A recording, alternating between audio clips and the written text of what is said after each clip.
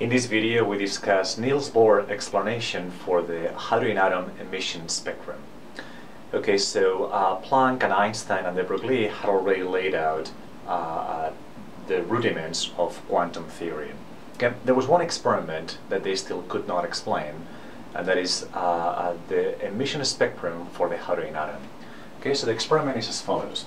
You have hydrogen gas in a bulb, and then what you do is you apply a large electrical discharge to the hydrogen atom, and what that does is it breaks apart some of the H2 molecules to generate hydrogen atoms. And then what happens is that those hydrogen atoms are excited. Okay? And a way to lose that excitation is to actually emit electromagnetic radiation. Okay, so photons come out of this excited gas, the hydrogen atoms. Okay, but something that is very interesting about those photons that come out is that the wavelengths that you record for the photons are actually very specific. Okay, so for example, if you look at the visible region of the spectrum, okay, there is a line here at 656 nanometers, which is in the orange. Okay, and there are some other lines in the blue, there are some other lines in the indigo, another line here in the violet. For example, the line in the blue is about 482 nanometers. Okay, and there's no other lines in the visible, there's only those four. Okay, nothing in between, nothing there, and this is very shocking because if you say take white light and pass it through a prism, you actually get all of the possible wavelengths well separated. But in the case of the hydrogen atom, you actually only get these very specific wavelengths, and this is something that people did not understand. The question is, well, how do we explain this, right? So Niels Bohr then decided to apply quantization to the possible orbits that an electron can have in the hydrogen atom. Okay, so this is the explanation for that experiment. Think about a hydrogen atom in which you just have the nucleus with one proton, and then the electron is in the periphery. All right, so what Bohr thought is that, well, the electron is orbiting around the nucleus in a circular orbit. Okay, but it turns out that you can't obtain those results unless the orbits that the electron can have very well defined radii. Okay, so those orbits are very specific. The electron can't be anywhere in space, but is restricted to some orbits. Okay, so for example, this would be the first orbit, okay, which we can call 1. That will be the second orbit, which we can call 2, then third, and so forth. Okay, and there's many of them. There will be in principle a large number of orbits. Right. So the idea then is that again the orbits are very well defined. Okay, they can have these radii and not other. And what happens then is that, well, if the radii are very well defined, then the energies of those orbits are also very well defined. Okay, notice that here you have an electron, which is a negatively charged particle, and that is being attracted by a positive charged nucleus, right? So depending on the separation of those two particles, you will have a very specific energy. Right, so again, each of these one orbits correspond to very specific energies, which in turn means that the energy of the electron in the hydrogen atom is quantized. Okay, so this concept of energy quantization had already emerged with Planck's study of the blackbody radiation, but notice that Planck was indicating that the energy of emitted radiation was quantized. In this case, we actually have the energy not of electromagnetic radiation, but the energy of a particle, of an electron, that is quantized, and that is an important difference. Okay? Now the question is, well, what are the energies of these orbits? And then how do we explain that you actually have that model right there? Well, the explanation of those wavelengths is very simple according to this model. Right, so again, when you discharge this hydrogen gas and generate hydrogen atoms, those hydrogen atoms are excited. And what that means is that the electron is going to be not in the most favorable situation, which will be the first orbit. This is what we call the ground state. But the electron can be in the ground state and also in other orbits that require more energy. Okay, for example, in orbit 2, 3, 4, 5, and so forth. Right, so let's suppose that the electron is in orbit 3. Okay, the electron can get rid of excess energy by hopping to 2, which is an orbit that requires less energy, and the loss in energy that the electron experiences during this transition, that is emitted as a photon of a very particular wavelength. Okay, so the key here in this theory is that the change in energy experienced by that electron, okay, from an initial state to a final state or orbit, is going to be equal to the energy of the photon. Okay? And that is a very important expression, which is the basis of every single type of spectroscopy that we know from that point on. Okay?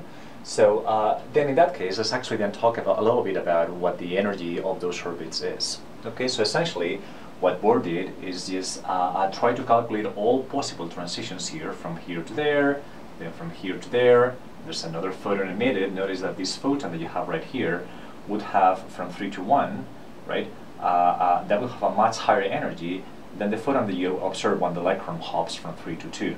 Okay, so the idea then was to get all of these possible transitions and then fit them to the experimental spectrum so that you can get reasonable energy levels for the orbits. Okay, and the expression that Bohr found is this. The energy of those orbits, and the orbits are going to be characterized by a number n, so that would be n is equal to 1, n is equal to 2, n is equal to 3, is equal to minus a constant, okay, a, and then multiplied by z squared over n squared. And again, n is this quantum number that tells you what orbit you're in, and that can only be an integer. So 1, 2, 3, and so forth. Okay, that is the quantum number. Now z is what we call the nuclear charge. Okay, so that will be the charge that you have at the nucleus, and of course for the hydrogen atom you only have one proton, so that means that the z has to be 1 for the hydrogen atom. If this was, for example, the helium plus atom, okay, helium has 2 electrons in the nucleus, you have 2 protons, right? But if you have a helium plus ion, then there's only 1 electron, and in that regard, this is very similar to the hydrogen atom. The only difference that in the nucleus, you have 2 protons, right? So that number would be z is equal to 2 for the nuclear charge of that atom. And then a is simply a constant, okay, which is equal to 2.178 10 to the minus 18 joules. Okay, and that number fits the spectrum quite well. All right, first of all, we actually have to say here, why do you have a negative sign right there? Okay, why are the energies of the electron negative? Right, all of these numbers are positive, that is a positive number, here you have a negative number. Well, the important thing here is that when the electron is infinitely separated from the nucleus, right, so the separation is infinite and the nucleus and the electron are not interacting, then we can say that the energy of that pair is 0. Okay, but as the electron comes close to the nucleus and gets into one of these orbits, then there's actually an attraction between the electron and the proton.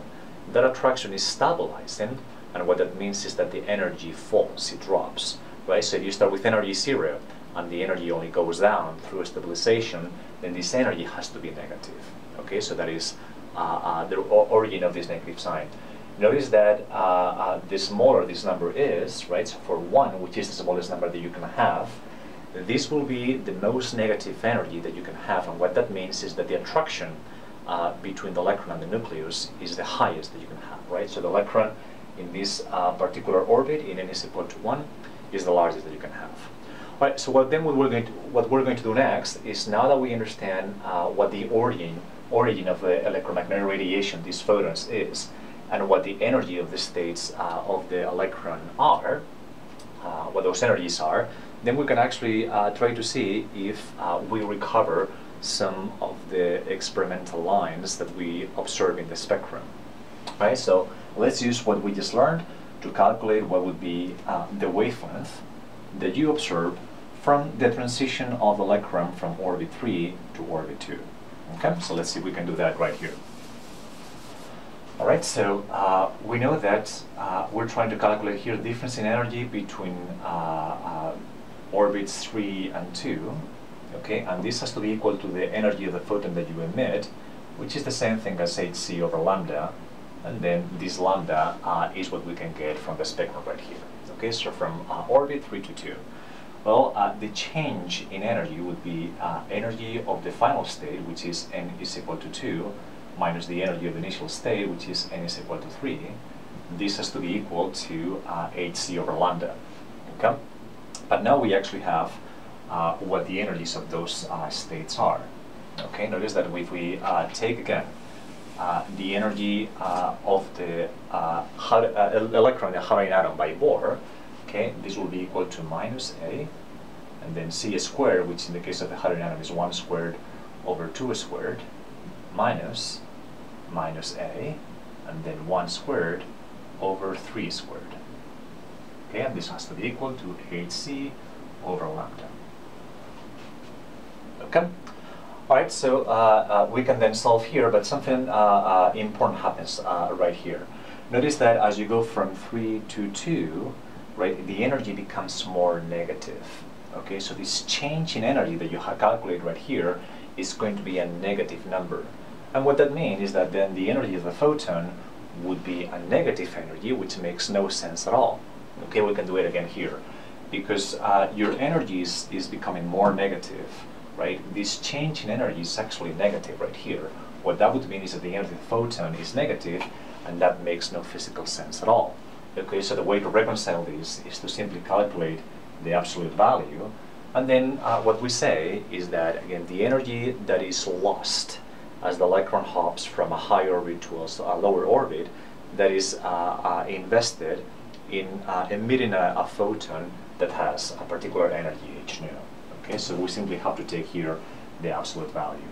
Okay, so you can punch in the numbers right there. And again, this A happens to be equal to 2.178, 10 to the minus 18 joules.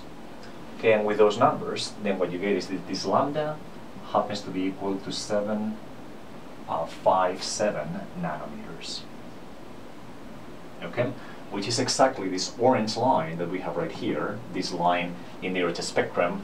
The only difference is in this last significant figure, and that has to do with the precision that we use for these constants right here. Okay, we only have 3 significant figures in this particular.